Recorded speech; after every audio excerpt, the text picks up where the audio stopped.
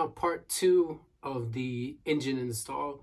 We are almost ready to put the base plates down for the engine mounts, have everything bolted down. We need to do a little bit of fiberglass work, a little bit of epoxy work before we put these plates down.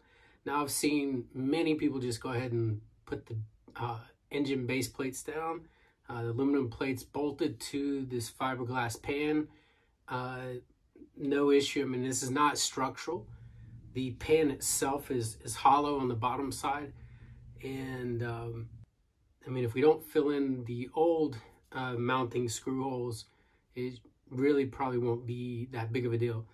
But I think we've talked about this with this boat before, which is, you know, it's on the farm here.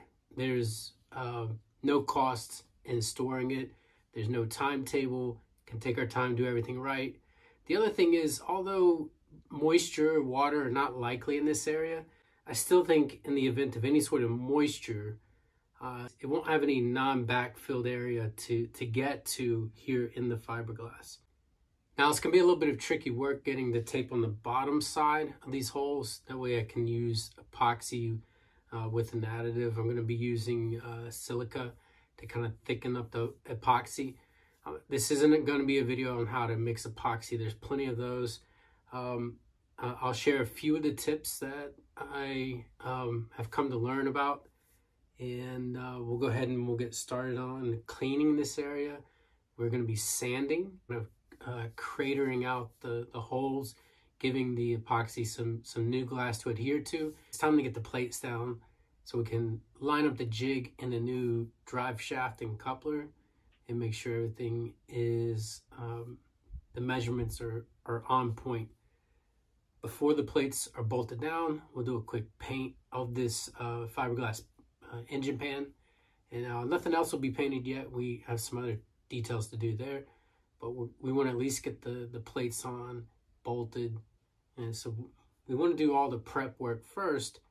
Once the plates are on, I'm not messing with that at all. All right, so let's get started.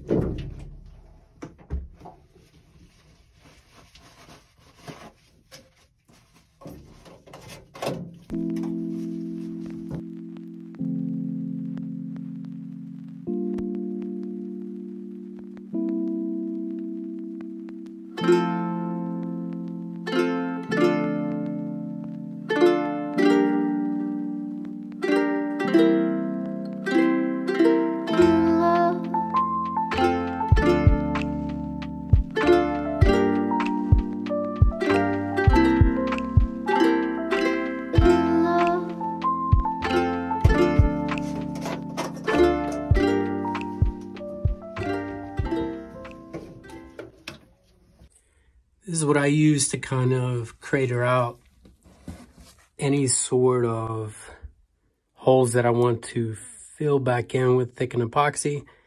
This will come in handy on the deck when we fix a lot of the spider cracking and reinstall new hardware. You want to crater out around the old screw holes. You just want to make sure it's a nice, clean, epoxied area to be able to reinstall whatever it might be. Kind of freshened up the glass here on this pan, and we'll be able to begin to lay down the epoxy. The trick will be to get the tape on the back side and then to remove these old screws. We're taking this lower step out so we can try to get the tape underneath these old screw holes. And this should let us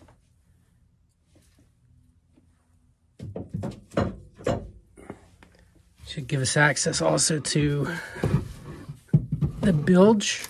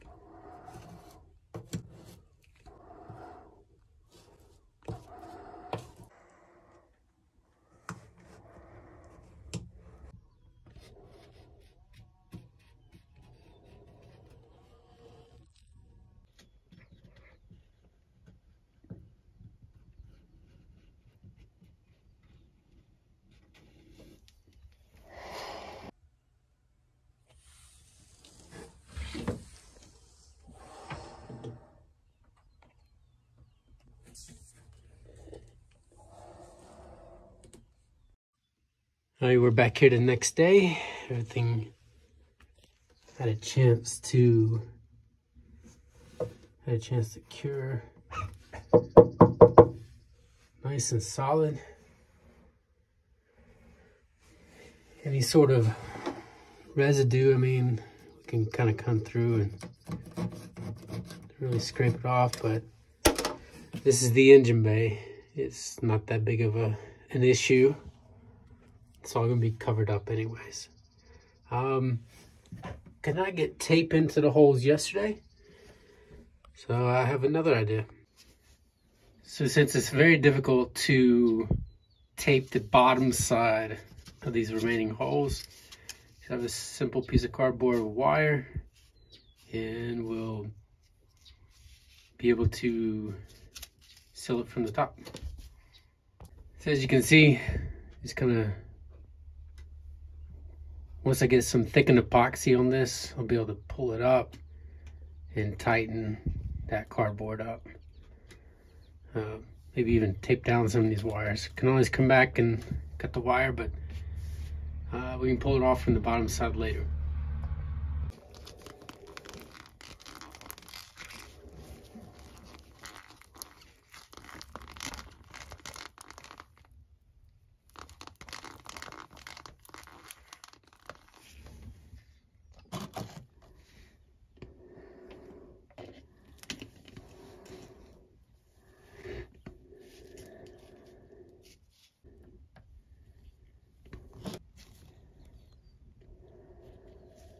you see, this will kind of keep it in place. I'm going to finish thickening it up. And that way everything will be all sealed up. And then, let me see how we did this one as well. And we did it plugged. Alright, so the last little step, get that last little hole plugged. It's just nice and smooth. And it's all getting painted over. And these will be all cured up by tomorrow, but we can at least paint up to those aft, where those aft mounts were.